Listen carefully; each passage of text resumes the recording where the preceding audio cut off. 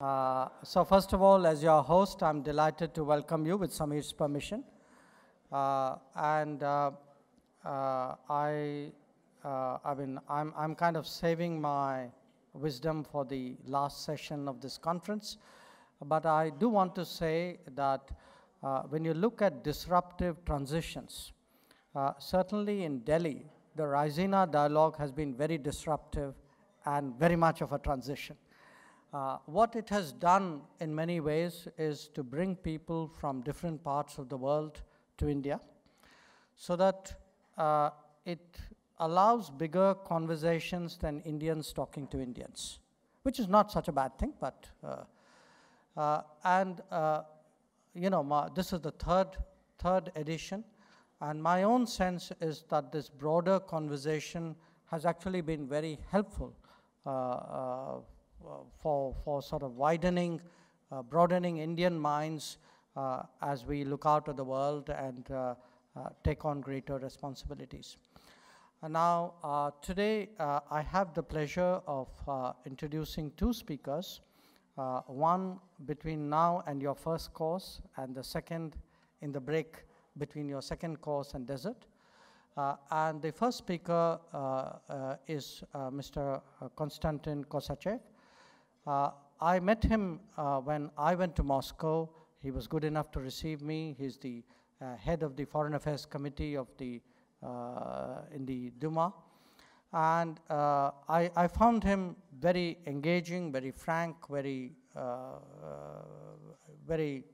with a lot of views and a lot, it was really a conversation you carried away with you.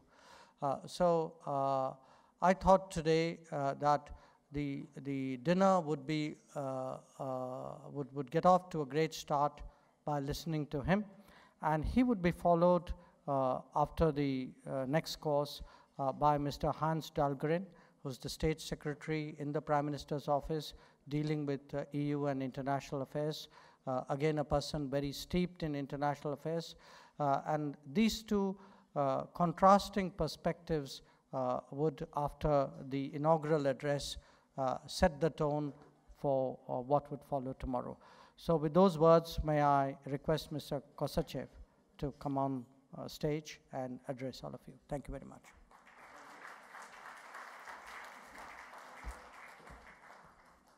Thank you so much for this very kind presentation, and I hope I will not spoil the first course of this dinner, but I am sure I will deliver a rather contrasting speech to what the successor of mine, Mr. Dahlgren, will be talking about, because I will speak coming from the Russian perspective of what is going on here in Asia and Pacifics, as well as more globally. There is no big news about stating that the balance of forces in the international politics is constantly changing, but I believe that nowadays the world is in a stage of an unprecedented and extremely large scale transformation, and this transformation is really disruptive. For us in Russia, the events of the last 25 years are associated with the end of the Cold War, but also with disintegration of the collective system of our national security, which existed during the previous decades of the Soviet Union time. And exactly after the end of the Cold War, we in Russia entered a period of great expectations about a completely new era, free of nuclear weapons and free of alliance confrontation. And our country later on tried its best to follow the course of so-called new thinking for a new world, declared originally by Mikhail Gorbachev, but then somehow followed up by both Boris Yeltsin as well as by Mr. Vladimir Putin after entering into power. And we did make our best for almost 2 decades, including, among other things, strong commitment to obligations under every possible fundamental agreement in the field of security, control of armaments and disarmament. And definitely this is our commitment of today as well, but the last 2 decades or 25 centuries whatsoever, I would never call a success story. The fact is that in the West, the same period after the end of the Cold War was perceived in a completely different way, as the culmination of the centuries-old struggle for the sole leadership in the world. At first sight, concluded by an unconditional victory with the right to build up a unipolar security model. The well-known epigram or sentence, "What is good for General Motors, good for America," declared shortly after the end of the Second World War, has rapidly been transformed into the slogan, "What is good for America, good for the whole world." And in this sense, the political program of the current president of the United States of America, Mr. Donald Trump, America First, in my mind, does not shift from the programs of his predecessors, while frankly revealing the unchanged essence of these programs. Here in Asia, the development of events in the 19th and most of the 20th century passed in the logic of the so-called Third World, largely dependent on what was happening in the first 2 worlds and in the intercourse between them. Yes, of course, the most significant events here in Asia were at least as much and maybe more important, but almost each of them had either subnational or subregional significance, not greatly affecting the course of the world events. That was the previous logics of the global developments. Beyond any doubt, this period has remained in the past. Beyond any doubt, what happens now in India, in China, on the Korean Peninsula, without mentioning Afghanistan and Pakistan, the more so about Iran, Syria, Iraq, Libya, or Turkey, or Israel, is not just meaningful in terms of global security and cooperation.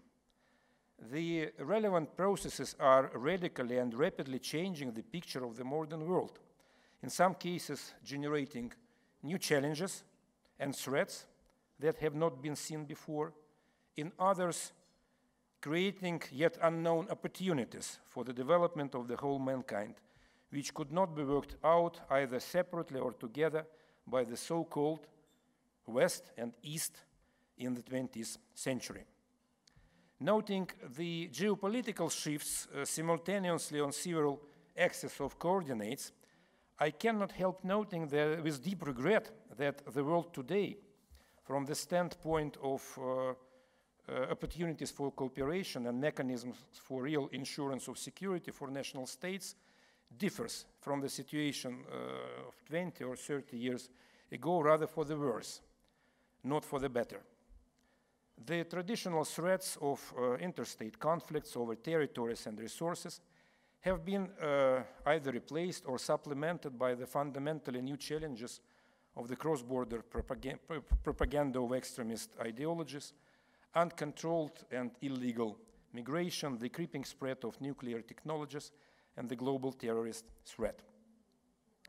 Why did that happen? The fact is, the world order for the first time in the modern history of mankind is changing faster than those organizations which are supposed to serve it.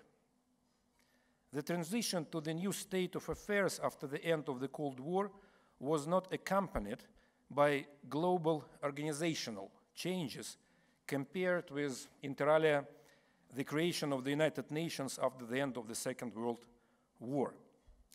At the end of the 20th century, the institutions of the former period were not been removed and were not being replaced, but were simply converted from the Western to universal ones. They should have been converted, but in fact they remained and still remain under the strong influence of the West, fixing the unipolarity which contradicts with the objective processes of our age. Therefore, the crisis of the world system is, for me, first of all, the institutional crisis. And the established institutions clearly need to be replaced not just by the more relevant ones, but I would say by the working ones, to keep it simple. I can take only one European example, the Ukrainian crisis, where verbally all European structures have failed, both at the stage of prevention of this conflict and the settlement stage. But the same applies to the nuclear non-proliferation regime, which is unable to cope with the new situation related to the implementation of the relevant programs in many countries, not to mention them by name, but one is to be mentioned. This is definitely North Korea, and which is definitely a global threat to the security of mankind. But of course, we have many other problems, and among others, the unratified treaty on ban on testing nuclear weapons, which has not entered into power, and there are many reasons why it has not entered into power, but I believe that the non-ratification by the United States of this treaty is one of the most important elements of this situation. Anyhow, the shapes of the new world today do not look obvious. They are not predictable. But nevertheless, we are at the edge of a new phase where many new players start to make global history or contribute to that making. It is already obvious that the attempts of the West to block the activity of competitors through sanctions and other unfair measures have caused an opposite effect. The genuinely independent and democratic structures, political, economic, including development banks, have become established. More and more countries began to switch to their own currencies and mutual settlements, and so on and so forth. And I believe that attempts to use the force mechanisms in order to contain other competitors are doomed to failure. The political climate on our planet will definitely stay disrupted for a long time, but I believe that the major trend is that we are getting out of the bounds of the unipolarity, which had been imposed on our relations in many decades. At the end, we need to come to a different world, which will be the relations in this world should be guaranteed by the international law, which is of crucial importance, and of course providing better choice for each country, world where sovereign states will in reality, not just by declarations, make their decisions by themselves. And that's what is happening. We are witnessing the gradual displacement of the economic and political center of the world to this specific region. And I believe that the result of the 21st century will be written not in the Euro-Atlantic in the first hand, but here in the Asia-Pacific region. And this is why the new dialogue formats from the G20 to BRICS, from the Shanghai Cooperation Organization to long-proven format of APEC are so much welcomed. Last June, the President of Russia, Mr. Putin, launched an initiative to create a fundamentally new economic architecture in Eurasia, the large Eurasian Partnership, involving a wide range of states and integration associations. The establishment of a system of bilateral and multilateral trade arrangements is considered in Russia as the main instrument for the implementation of this initiative, and hopefully this initiative will be completed with a series of bilateral agreements, among them the agreement on a free trade zone between the Eurasian Economic Union and India, as we have already taken this decision to start that kind of negotiations. Big Eurasia is a large-scale and a long-term conceptual project aimed at the coming decades, probably not centuries, but definitely decades. Russia, India, other strategic partners here in Asia-Pacific region have to set ambitious goals that give the chance for each and every civilization, I would repeat it, to become a driver, self-sufficient driver for the global development, but working together. The new development of Asia makes it possible to transform this region from the space of former tough rivalry into a zone of cooperation and development that could become a center of the world development and attraction of financial resources, goods, and people. I believe that by the middle of the next decade, the world will be already completely different from the existing one, and I am absolutely sure that it would have been a huge mistake to ignore or underestimate the current processes which do take place here.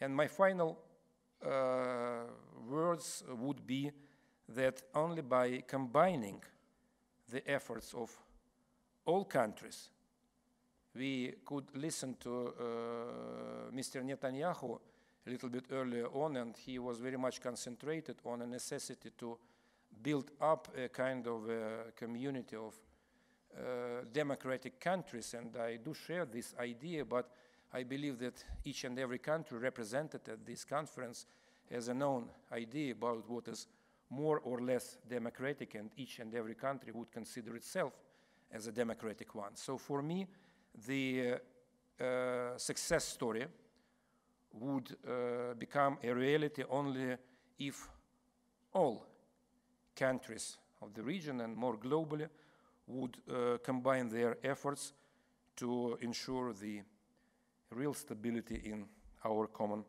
world. Thank you for your attention. Thank you.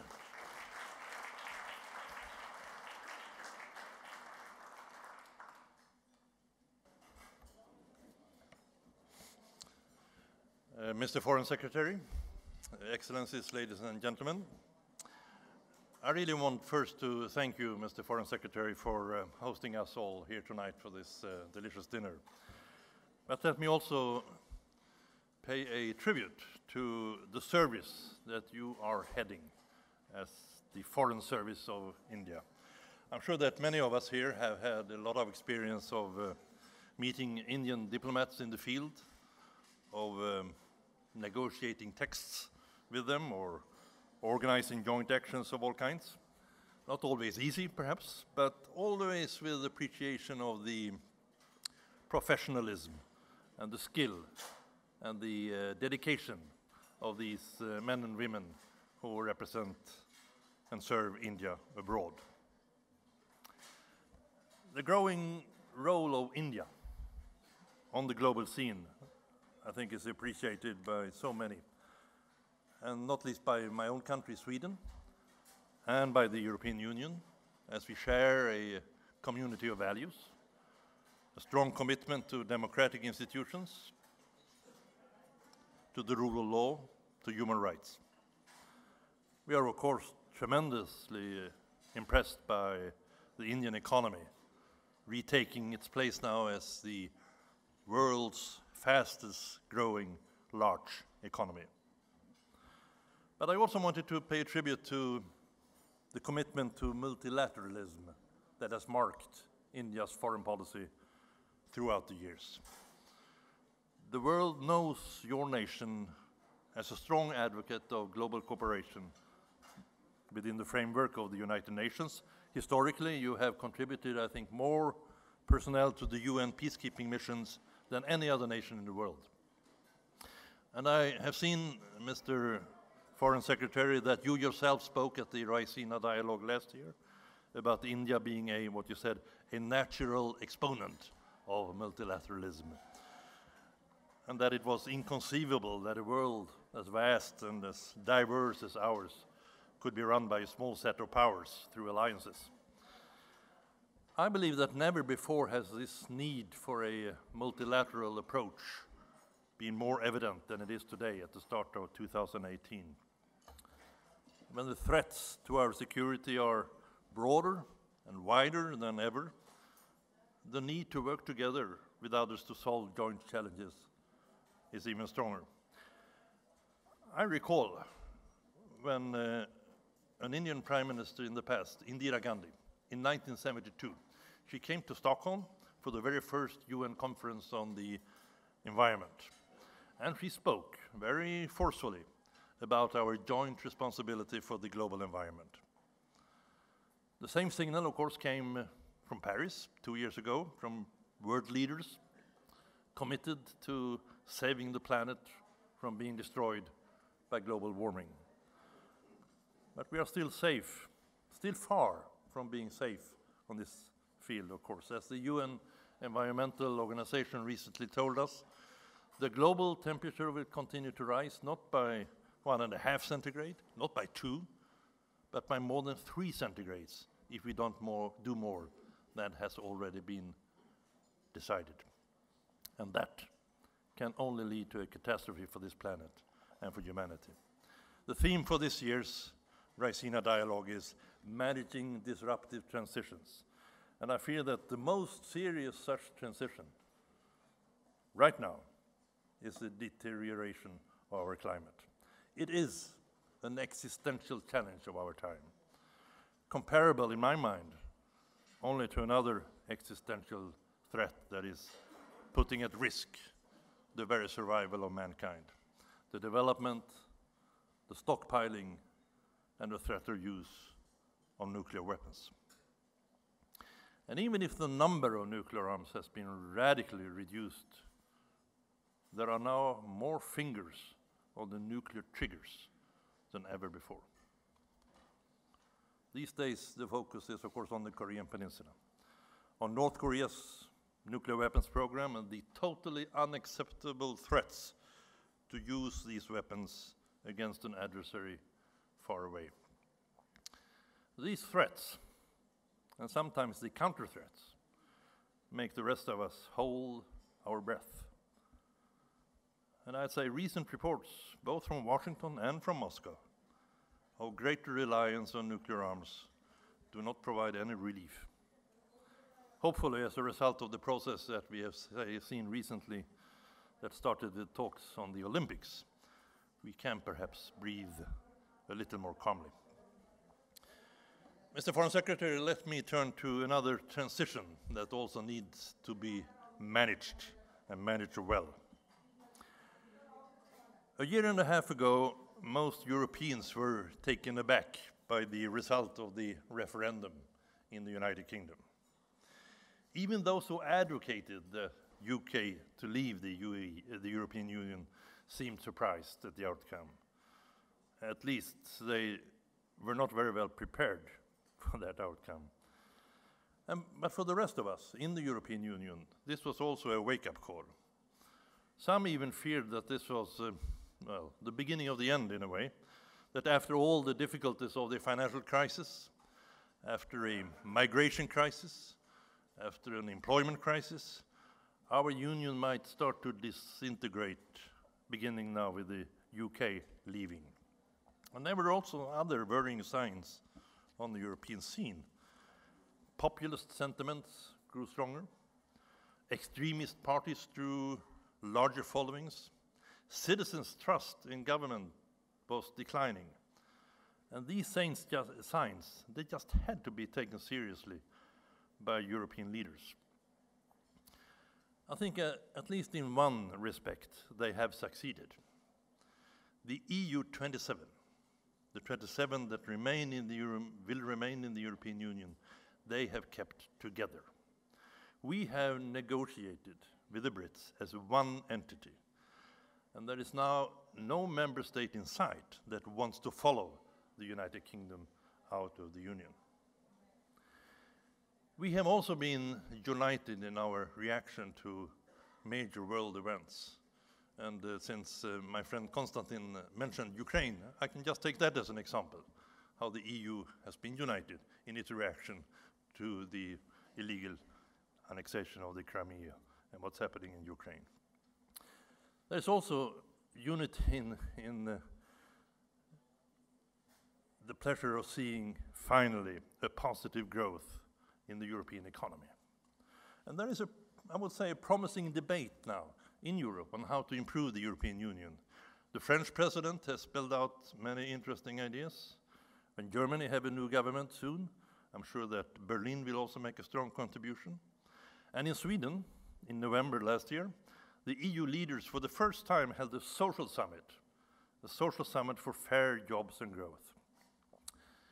And it is my own conviction that only by taking on these issues that really matter for our citizens can the EU develop in a positive way. Which means more emphasis on growth and employment, so that more people, particularly young people, will have a decent job to go to. It means protecting the security of our citizens to combat terrorism and organized crime in a forceful way. And it means protecting our climate and the environment so that our planet will be livable also for generations to come. Mr. Foreign Secretary, I'm confident that all these issues will be dealt with thoroughly in the debates that follow in the coming 2 days. So let me conclude just by wishing us to all have a successful dialogue for the next 48 hours. Thank you.